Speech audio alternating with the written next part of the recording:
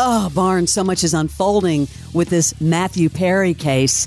I don't know if you saw this or not, but Harvey Levin from TMZ is revealing that Matthew Perry met the ketamine queen in rehab. We found out that in April, this ketamine queen actually was charged with a separate crime of illegally possessing and selling drugs. This is not just about Matthew Perry.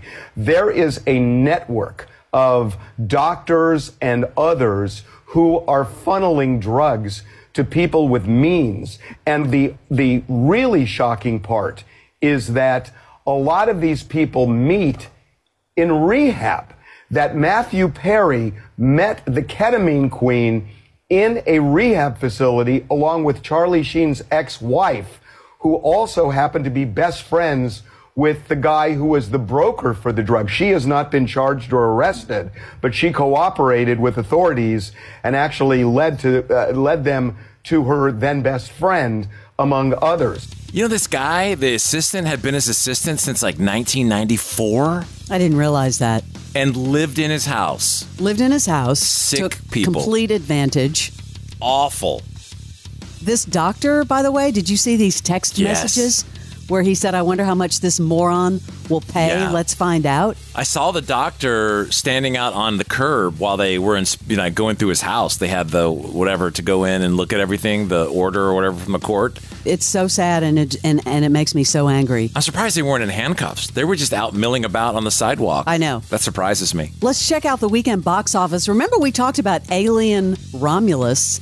Yeah, big opening weekend, over $42 million. But don't worry, a couple of other milestones, because It Ends With Us, the Blake Lively movie, crosses the 100 million mark already globally. Damn. That was shocking. Already? Yeah, that's And then, of course, huge. The other milestone, Deadpool and Wolverine becoming the top grossing R-rated picture of all time. There's so much coming out about this movie, the Blake Lively movie, that it's sort of overtaking the movie. I don't know if you saw the latest, but I guess years ago she made some reporter want to quit. Now, this is a reporter that's put this on TikTok, and she's talking about how Blake Lively just sort of ghosted her in the middle of the interview because she asked her about being pregnant, and I guess Blake didn't want to talk about this. Dude, this is great audio.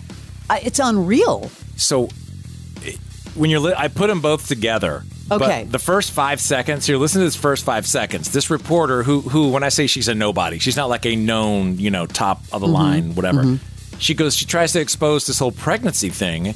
And Blake, man, does not skip a beat. Listen. First of all, congrats on your little bump. Congrats on your little bump. What about my bump? I mean, a second. That's so uncomfortable. I felt for Blake actually in that. And then, but Blake should have thought a second before she fat shamed her. Look at your bump. I mean, that was a reaction. You're Blake Lively. You're the bigger person. Yeah, you're right. But then, so 3 minutes go on where Blake Lively doesn't even look at the reporter. She's obviously, teed off. Pissed. Talking to Parker Posey. So they carry on by themselves. Yeah, she just starts talking to Parker. So then it comes back around and the girl gets to ask another question. What do you feel like is the biggest misconceptions about fame and Hollywood in general? The idea that people think that they know you, I think because of how intrusive media is these days. People care so much more about your personal life than they do your work, and if you aren't open with your personal life, then they just make it up for you and share it for you. So I think the biggest misconception I see often is people feeling like they know someone that they don't, because they know what the media has created of someone. And the disappointing thing is when you meet the people, they're always so much more awesome than they're portrayed to be.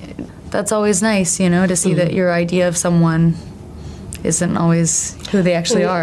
Thank you. Thank you, guys. Take care. And while she's answering that, her eyes are piercing that girl's soul. Have you heard of Beetlejuice? Beetlejuice? Yeah, they're saying a huge September opening, September 6th, possibly 80 million. This is, of course, the follow-up to the 1988 Beetlejuice movie. Michael Keaton is back, Barnes, but check out this cast. Winona Ryder, Catherine O'Hara, Jenny Ortega, Justin Theroux, Monica Bellucci, It's going to be huge. Willem Dafoe, Beetlejuice. Without knowing my answer, will I or won't I give them my money? No, you won't. I know you. You're right. Why? Why won't I? Because you're not into the Beetlejuice thing. Yeah, it just never captivated me. It's the anything when you get into like makeup like that, like it just felt like a little Wizard of Oz-ish. Yeah, this is not a Barnes movie. Yeah. Guess who's back? Anna Delvey. What? I loved Inventing Anna. The fake heiress, remember? She took money from people all over the place. She's back now with another TV show called The Anonymous. The new show called The Anonymous. That's all about deception. Boom, dagger, stab. I may know a thing or two about deception. If I had a lie detector test on, I would be... Never be afraid to dress up. Your look I packed a lot of outfits, and I plan on wearing all of them. or the truth. Oh! Trust me, I'd never lie to you. Wow. USA's The Anonymous. The game begins Monday at 11. So this starts tonight? This starts on USA Network. Somebody gave her a show. I read about this show. It seems very much like The Circle. Yeah, you're right. It does. But is she hosting it? Yeah, she's hosting it. I think there are contestants. I don't know if they're trying to swindle people out of money, but I read about it. They're competing and no one knows who the people are. That's why I was surprised when you said that she was involved. So I guess she's hosting it. I'll watch this for you. I'll take this one. no, but I'm intrigued by Anna Delvey. What? Reality? Wait, but you saw Inventing Anna. I know. Okay. All right. Take a deep breath. Don't come into my department. You can have Beetlejuice. Watch I've got this. It's going to be a train wreck. That is your Celebrity Sleaze.